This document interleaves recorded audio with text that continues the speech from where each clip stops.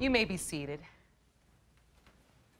Hello, Your Honor. This is the case of Phillips versus Gibbes. Thank you.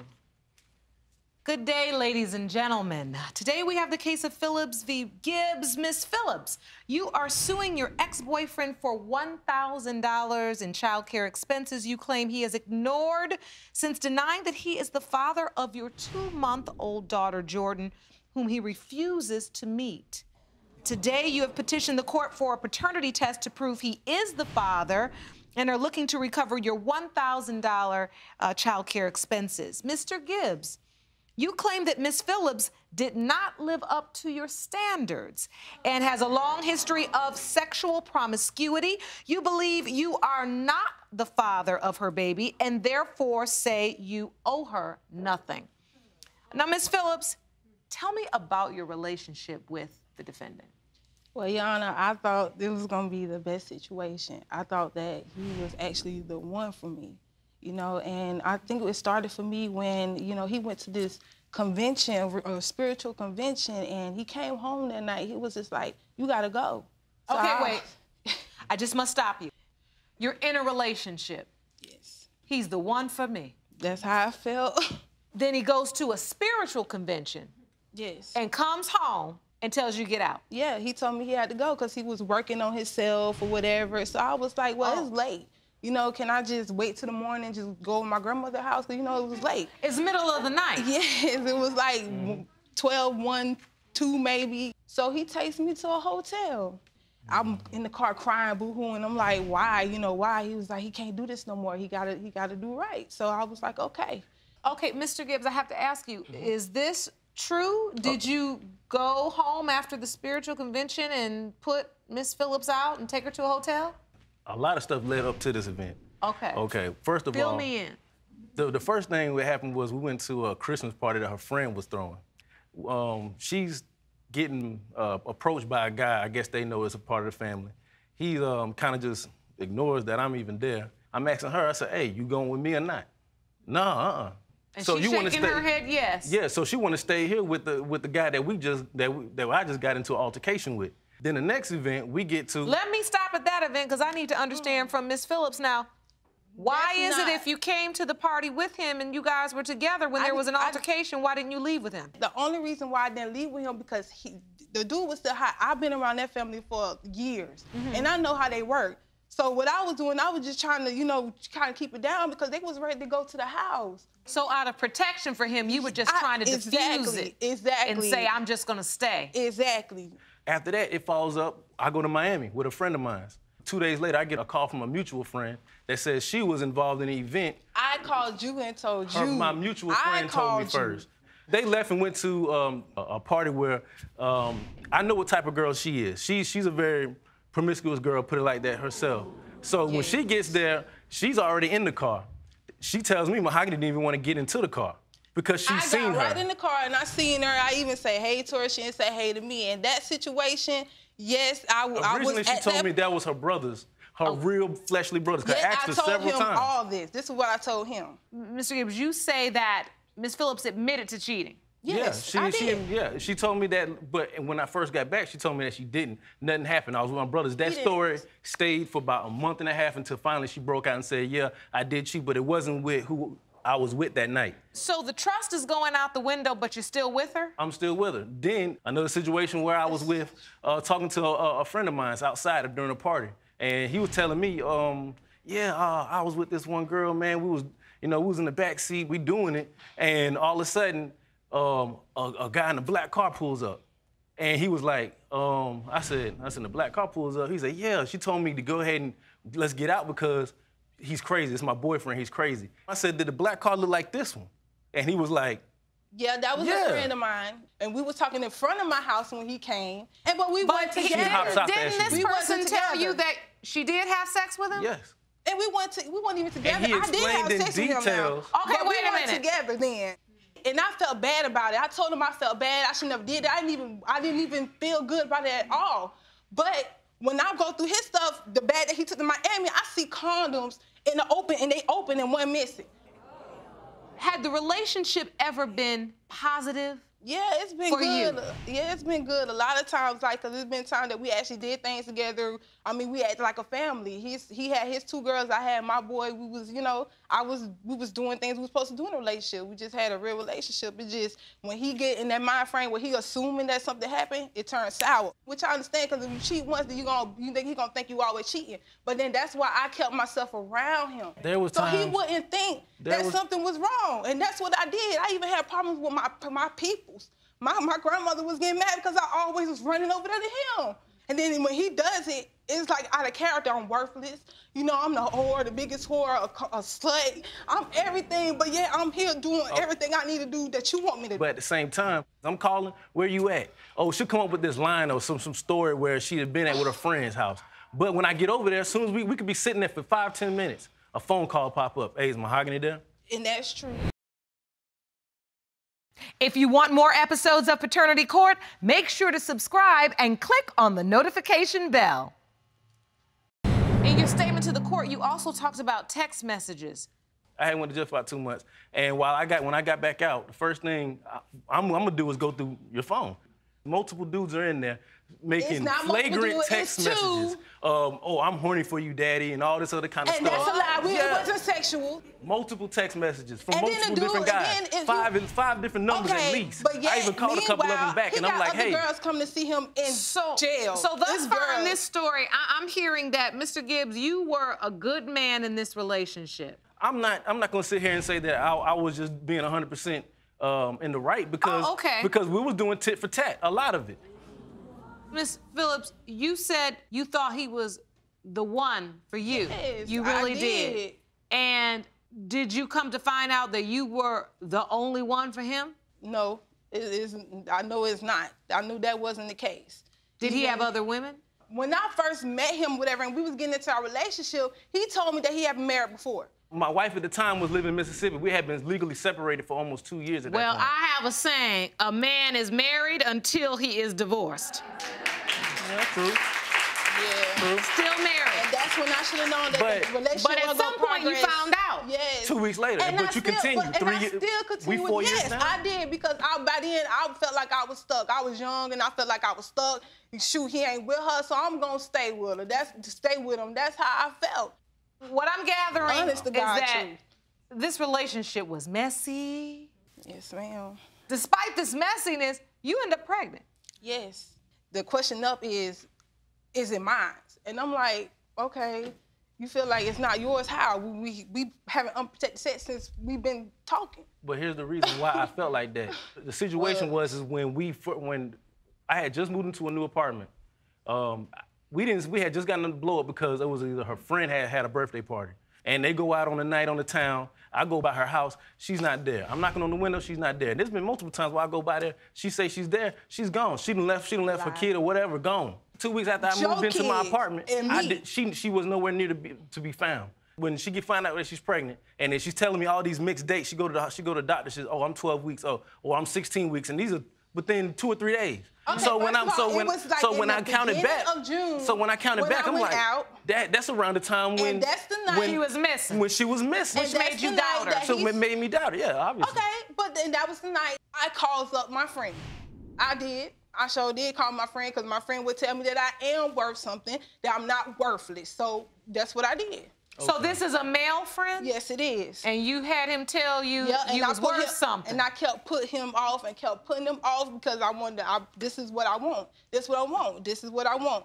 No. You telling me that you telling me that night, yeah, because he in the military. There you go. You had sex with the man. You're saying you did. Yeah. So do you understand from Mr. Gibbes' perspective why there's doubt? Who gets pregnant by a man that you claim is you pregnant by? You go and take off 800 miles away. You go to Tampa. You down there. You done left me up here high and dry. You're not worried about me. I'm calling. I'm trying to maintain a long distance relationship. So I left. How much can I do this when I'm not at doctor's appointments? I'm not there doing the pregnancy of this child. the labor of this child. I'm not there. I'm absent. But even still, when she came back for her birthday, I took her out. She came back to visit for another reason. She ain't come down to visit for me. She came down to visit for another reason. So she left. She left. During that time, you kept in contact, but you didn't make the effort to go down to see her. No, because at the time, I run my own business. I run my own business and I work. Pregnant. Yeah, I was pregnant. She did the traveling via her mother or family. But I was doing the traveling. So, based upon this, Mr. Gibbs, you're convinced you're not the father. I just say I have good reasonable doubt that there is. I'm not the father. Now, I'd like to bring up your witness, please. Please state your name, ma'am. Raven Gibbs. And you are Mr. Gibbs' sister, yes, am I correct? That's correct. Tell me what you have to add to this situation that can help the court understand what's going on.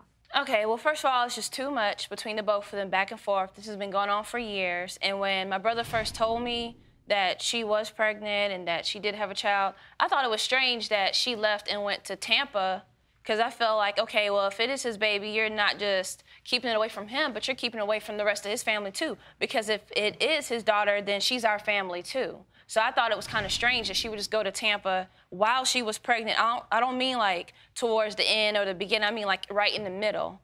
You know what I'm saying? We didn't know anything about when she was due or anything. And then all she would do was send pictures to him and then just talk about child support is what he was telling me. So I'm like, well, how can you do all that and you don't even have a paternity test, because they both were seeing other people. She was seeing other people and he was seeing other people. And he told me around the time that the baby was conceived or when she found out she was pregnant, it didn't add up because she was seeing other people and they weren't really together like that.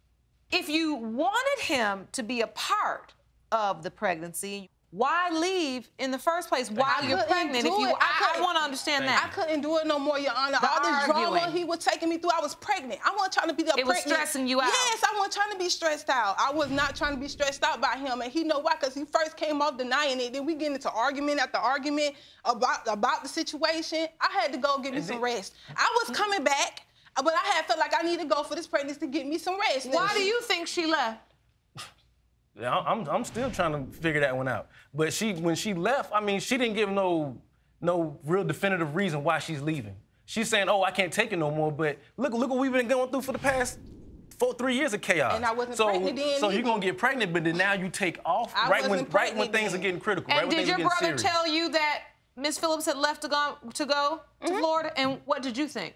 I thought it was strange because, I mean, if I was pregnant by someone and I wanted that person to step up, and even if I'm having problems with that person, I'm gonna think about my child. I'm gonna think about the fact that that's the father. So I'm gonna try to like at least stay around and see where he can step in. We don't have to be together. We don't have to talk. I still can get my rest and my breaks from arguments. I thought it was strange because if it was just being a woman, if I had a child and I was in that situation, I wouldn't just leave while I'm pregnant, because that's just not natural to me. Well, the baby comes first to me.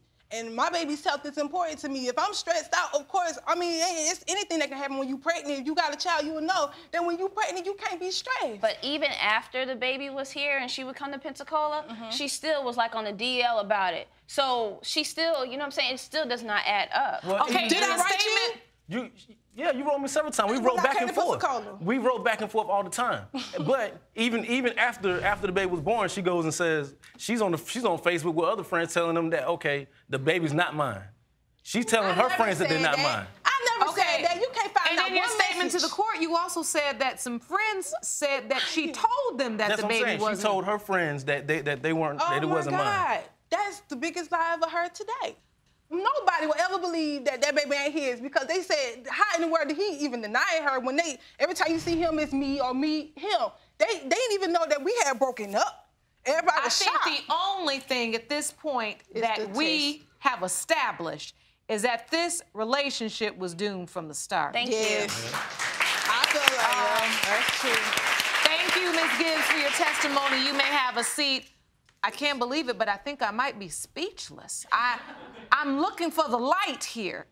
When did either of you treat this relationship as something of value or something to respect or be trustful? You were married, you were cheating, and you were tit for tat, and you break up, and then you get back together, and then potentially create a child. And still arguing about it. And the only thing this court cares about is that child. I think it's time for us to reveal the results, because I think we need to know. Are you ready? Yes. Absolutely. All right. Jerome, if I may. Oh! Yeah, that's Jordan.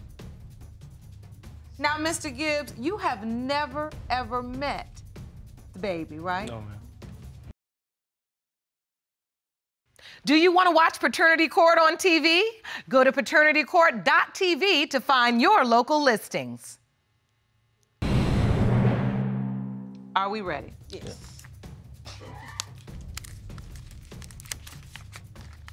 These results, as prepared by DNA Diagnostics, reads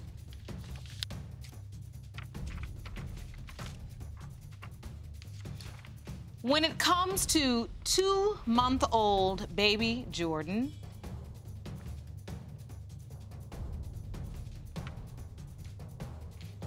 Mr. Gibbs,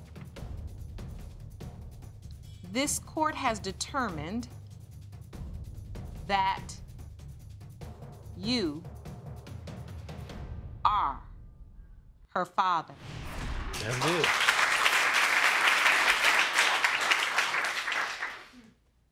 How do you feel?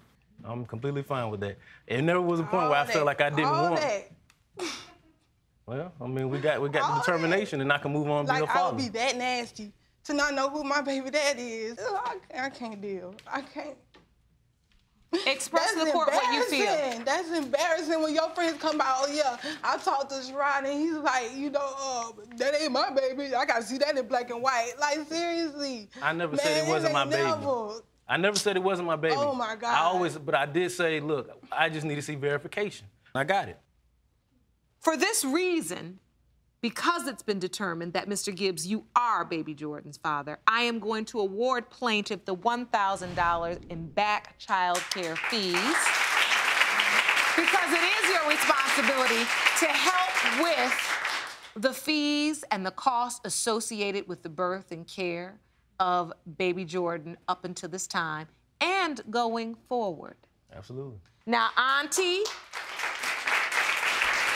I don't know if you borderline sad or disappointed, but then you got the cutest little niece in the world, so I don't know how you could be sad. I'm glad that she's an addition to the family. As far as her being another extension, then I'm happy for that. Beautiful, beautiful. Now, Mr. Gibbs, the best question I have to ask you for today is, are you ready to meet your beautiful baby girl in my chambers? Yeah, absolutely. Well, I will meet you there. Court is adjourned.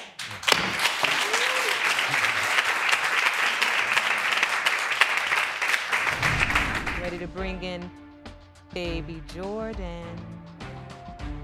And all dressed up for daddy. Hold your baby.